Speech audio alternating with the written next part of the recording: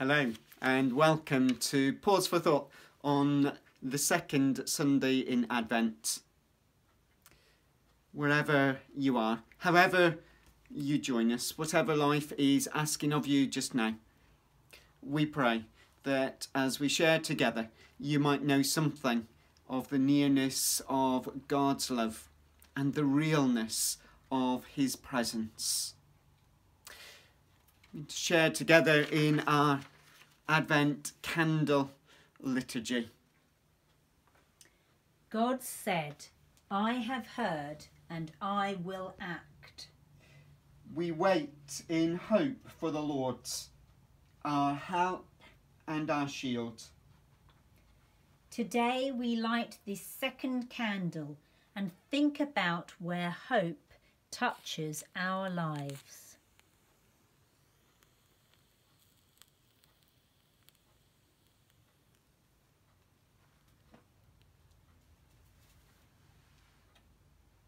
Lord, when it is hard to see the way, give us hope. When it is difficult to sift the truth, give us hope.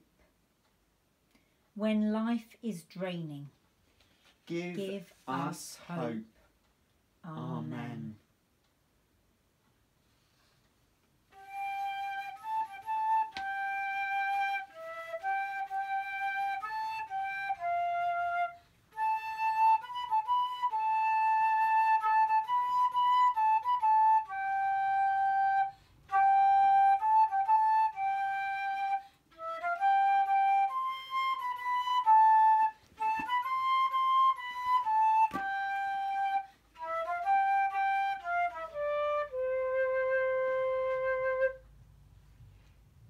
Everywhere, God, your Spirit moves, and we worship you. We worship you because we hear your call moment by moment. We live with an awareness that you constantly seek our company, inviting us to draw near, to remember that we are known and named, gifted and precious. All over the world, this day your Spirit moves as she moves every day. May we travel alert to your gifts, even when they come in unexpected ways, through unusual connections. We come with open minds and soft hearts.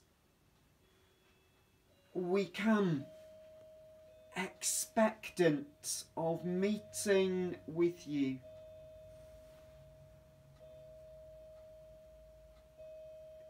We come knowing that you have called us and will make a way.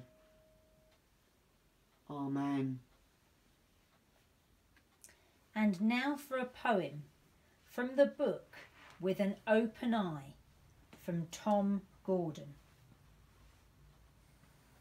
So much to get ready, so much to prepare, so much to set up and to plan, so much to provide for, so much to work out, so much to arrange when I can, so much to fit in when there's too little time, so much that's expected again, so much to accomplish, so much to create, so much to uphold and maintain, so much to be done as it's been done before, so much that's the same as last year, so much of tradition, so much that's the norm, so much though it feels insincere. So much, so I'll need to take time out to think. So much, yes, I'll try to unwind. So much, how important the message to know. So much when there's meaning to find. So much when there's purpose I've still to recall. So much with more wonder to see. So much of the mystery, insight and love. So much, and it's all given to me. Our reading today comes from the Gospel of Mark, chapter 1, verses 1 to 8. The preaching of John the Baptist. This is the good news about Jesus Christ, the Son of God. It began as the prophet Isaiah had written. God said, I will send my messenger ahead of you to clear the way for you. Someone is shouting in the desert, get the road ready for the Lord. Make a straight path for him to travel. So John appeared in the desert, baptizing and preaching. Turn away from your sins and be baptized, he told the people, and God will forgive you your sins. Many people from the province of Judea and the city of Jerusalem went out to hear John. They confessed their sins, and he baptized them in the river Jordan. John wore clothes made of camel's hair with a leather belt around his waist, and his food was locusts and wild honey. He announced to the people, the man who will come after me is much greater than I am. I am not good enough even to bend down and untie his sandals. I baptize you with water, but he will baptize you with the Holy Spirit.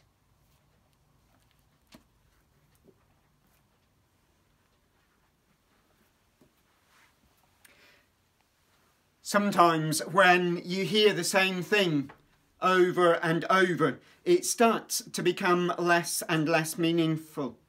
For instance, when you first hear about items in a sale, you might think, wow, that's amazing. But when the 10th sale in 10 months comes around, it loses its appeal. I'm reminded of those times when, as a boy, watching the same thing for the umpteenth time, someone would say, not this again. We've seen it so many times, we could act in it. That sentiment made me pause and wonder if this is how it can be for some in the run-up to Christmas as well. There's nothing new. We've heard it all before. So much of the message sanitised, cleaned up, tweeified. And then onto the stage bursts John the Baptist, the forerunner, the herald, calling out, good news! Get ready, repent. You might question how those three phrases belong together. How is John's message of getting ready and repenting good news? It's good news because it gives us an opportunity to press pause, to refocus on what truly matters, to break out of established ruts, of practices and traditions that we're simply doing out of routine, to rediscover delight instead of duty, energy instead of exhaustion, peace instead of anxiety, grace instead of stress.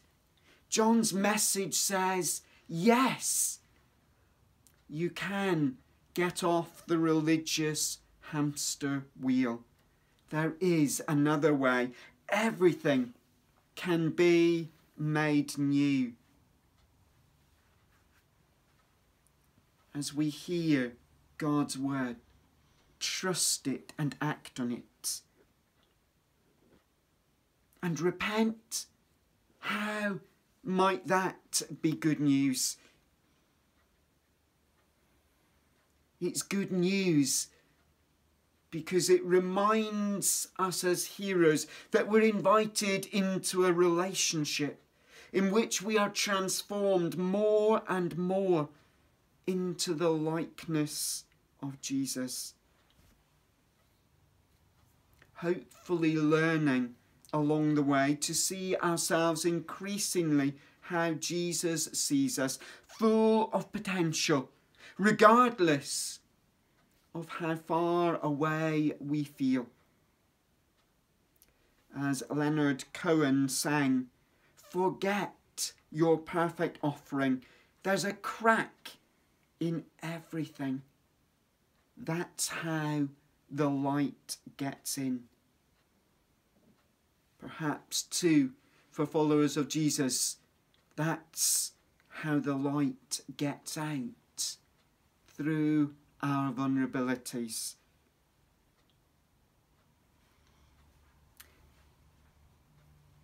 John's message too is good news because it reminds us that we are messengers and not the message, that we are called to be faithful ambassadors, entrusting the results to God. Late one night, a salesman drove into a strange city and tried to get a room in a hotel. "There is no room," the clerk informed him. Disappointed, he started to leave when another man offered to share his room with him. Gratefully, the traveller accepted this expression of kindness. Just before they turned in for the night, the one who had extended the hospitality knelt and prayed aloud, naming the stranger by name and asking for the Lord to bless him. When they woke the next morning, he told his guest it was his habit to read the Bible and speak with God at the beginning of each day, and inquired if he would like to join him. "Yes," came the reply. And as the two made ready to go their separate ways, they exchanged business cards. The story goes that the person who shared his room with a stranger was a Secretary of State. But beyond being Secretary of State under a human leader, the man who invited the stranger into his space was an ambassador for Christ. I wonder, as you journey this week, what signs of God's presence will you receive? And what signs will you communicate? What opportunities to share God's light will you be alert to and offer to others? As we reflect on that invitation, we listen to our second hymn, Light of the World.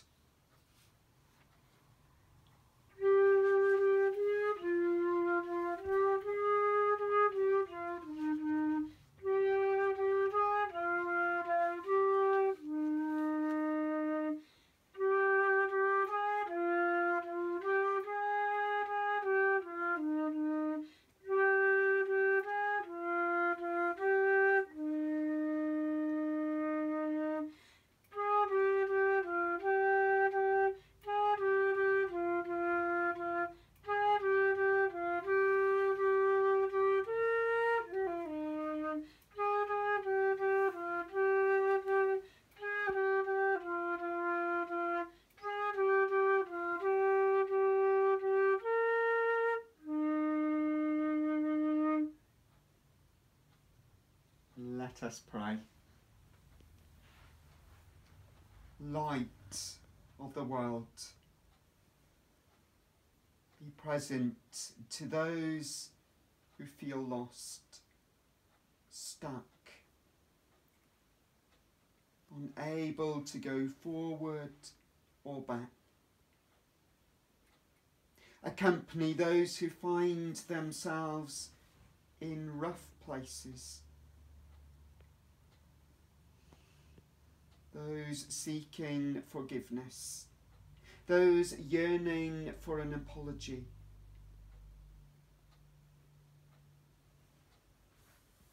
those feeling beyond love,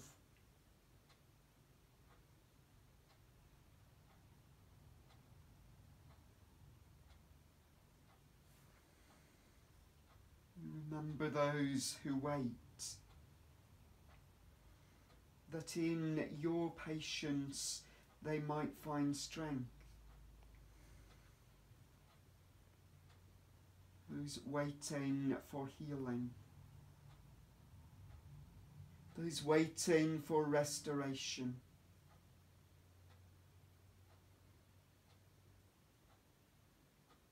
Those waiting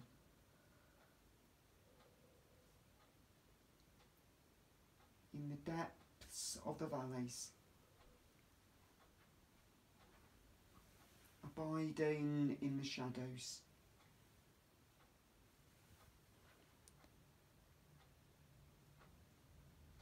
We pray for all who seek to be ambassadors for you, for all in positions of responsibility, for all who communicate,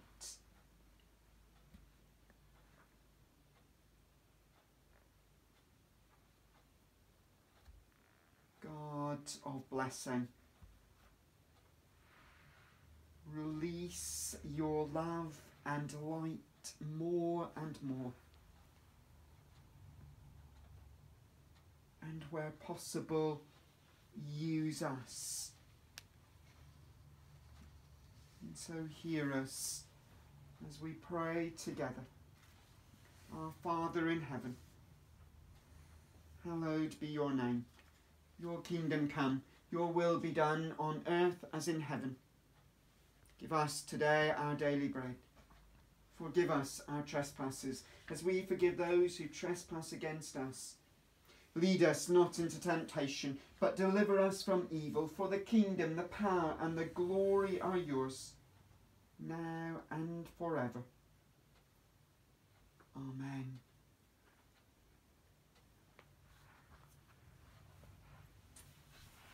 God of light and life, we go to follow your light, and in your going we trust ourselves to your nurturing, to your upholding and your strengthening. And in all things may your blessing enfold each of us, those whom we pray for, and those whom we ought to love, with those we do love, this day and every day. Amen.